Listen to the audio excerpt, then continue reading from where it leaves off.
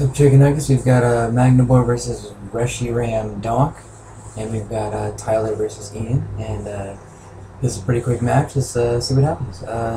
Yeah, they cut it up. Tyler is drawing his 7 cards, and so is Ian.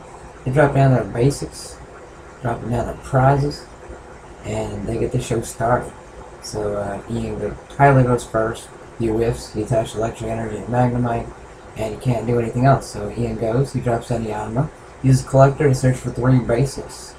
He gets a Clayful and 2 Pachirisus, and Pachirisu lets it attach 2 energies when it comes into play to Pachirisu, and it has an attack that does 50 damage for 2 energy. Magnemite has 50 HP, so he retreats, brings out Pachirisu, and does 50 for game. So that was the donk.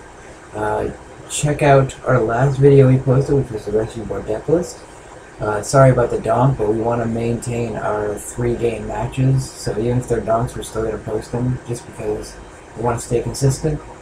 Follow us on Twitter and Facebook, and subscribe to us, obviously. Yeah, so the second game will be coming up shortly, so look out for that, and peace out.